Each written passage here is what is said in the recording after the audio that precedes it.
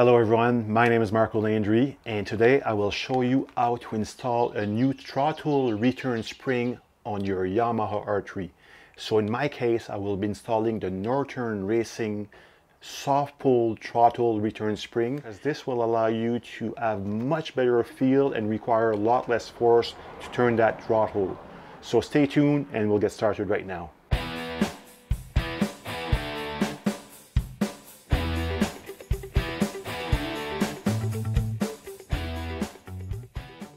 Alright guys, so the reason why I'm doing all of this is because I replaced my throttle body and my throttle tube with the Motion Pro Rev 2 kit.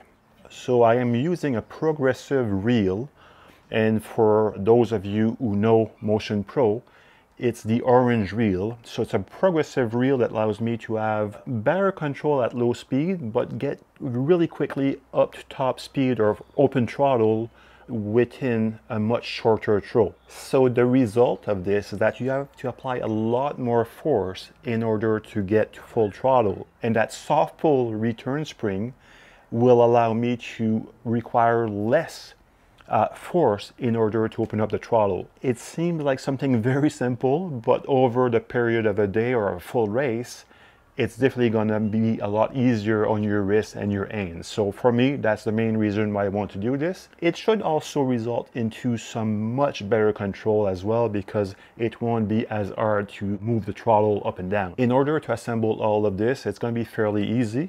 I'm just going to pull this boot off here, loosen up these two throttle cables, and after that, on the other side, we will just simply remove the bracket that's holding the engine in place or the motor in place. I'll disconnect the cables from there, remove the cam, and after that we will be able to replace the spring. As you can notice here, a prerequisite to do this work will be to remove at a minimum the left fairing. Okay, so the first step will be to loosen up these two bolts here. And before I do so, I'll simply slide this boot off, this protective boot off, and I'll loosen this up here, and I'll remove these two metal covers. And by removing these bolts now, I'm able to simply remove that cover, this metal cover. The next step will be to unhook these cables here.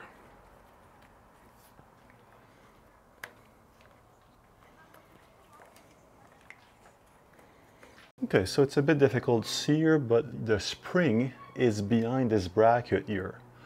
So I could, if I wanted to, remove the tank, remove the bracket that's holding the cables, and after that, try to undo that nut. But I think it's going to be a lot easier to simply remove that triangle piece of metal here by removing those two bolts and this one here. And that will give me access after that. It will give me direct access to that nut and the spring as well.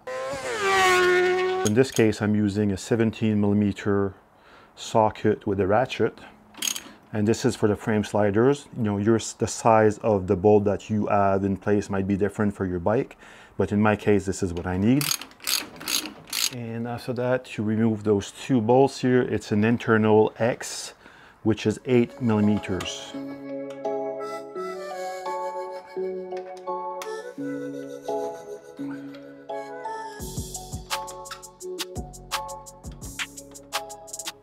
You can see the cam and the nut, and what we want to do is loosen up this nut, and after that we will be able to remove the cam and remove the spring and reinstall the new one. Before you do this, make sure that you either take a picture or that you remember how this cam goes back on, because you want it to be the exact same way once you reinstall it. And you can see that because I've loosened up my cables at the top, or they are unhooked from the throttle tube, these two cables now are loose and can be easily removed. And this way you don't have to undo that bracket.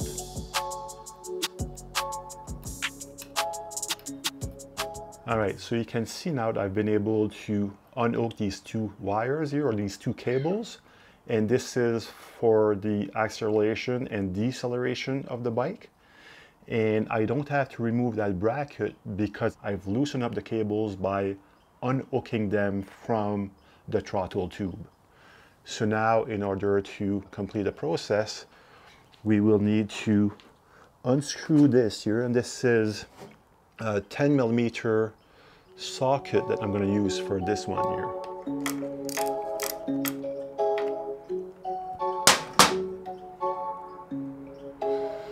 So in this case, there's a nut, and behind the nut there's a lock washer. So make sure that you don't lose any of these parts.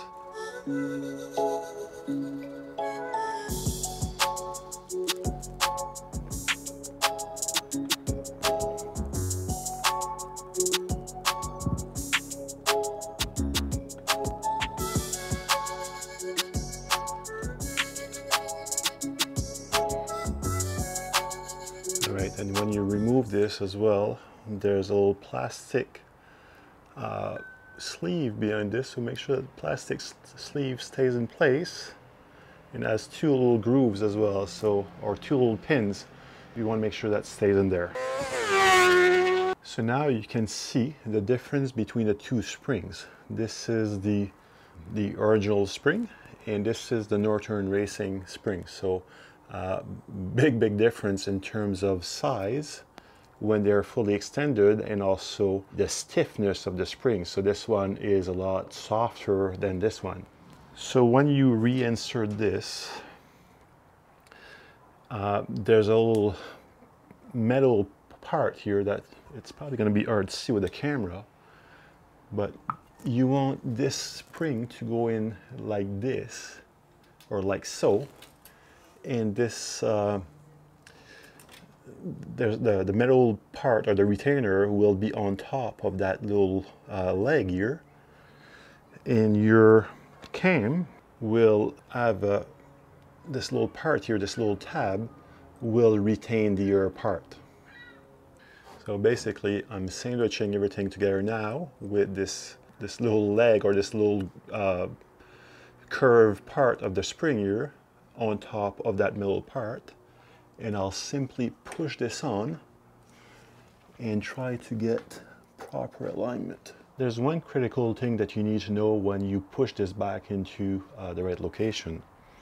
So this is the original spring, and you can see there are some little dots, dots that were made with a marker here. If I twist that spring here, you can see that that line of dots is lining up. So that's how much you need to twist that spring when you reinstall it in place. If you just slide it in, it won't have any pressure. The cam won't come back into the right location. So after you install it, you want to test it before you put that nut back on, and make sure that when you turn it like this here, it comes back to the right location all the time. That's why I'm showing you this, because when you install it, you definitely want to twist that spring before you install it, so that this is going to be fixed on the cam, and this little leg here needs to be turned all the way to grab the other plate underneath. So now that this is in place, I'm simply going to put the lock washer, and we're going to screw that nut back in place.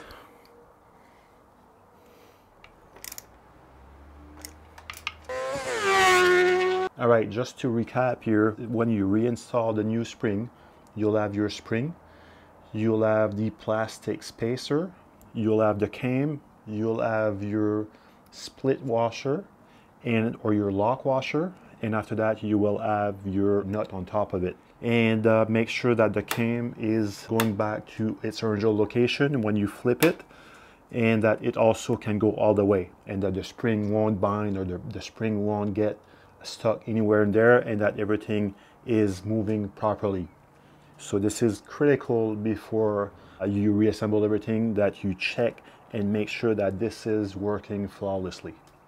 And once you're done with this and everything is nice and secure, you can simply take your cables, your throttle cables, and reinsert them at the right location.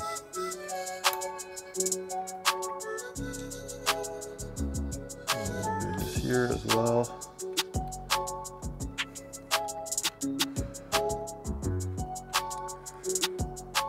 So now this is done. So now we can simply go back to our throttle tube and finish the process over there. And that's going to be the reverse process from earlier. So we're simply going to take our cables here, our throttle cable, connect them properly on our reel. Also going to put a little bit of grease in here as well at the same time.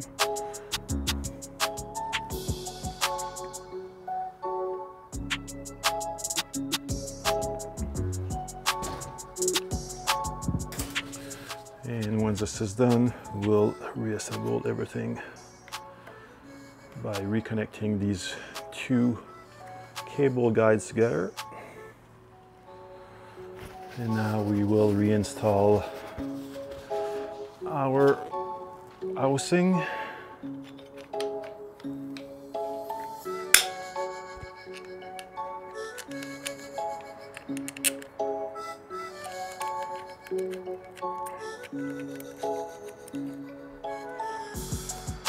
And we'll slide the boot back on, or that protective cover back on.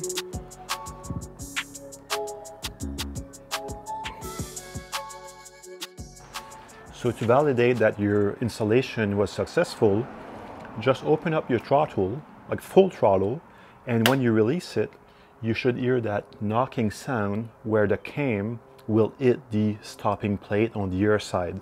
So you can do it a few times, make sure it's fine, nothing gets stuck. And you can also verify on the rear side that everything is working properly and that there's no extra slack in the cables. If you don't hear that clicking sound, or if the throttle won't open fully, you can use your adjusters to adjust everything properly. So that's it, folks. That's the process to install the Norton Racing soft pull throttle return spring. If you have any questions, please post them below, send me a note. And if that video was helpful, please smash that like button. And as usual, stay safe, ride safe, and we'll see you soon. Cheers.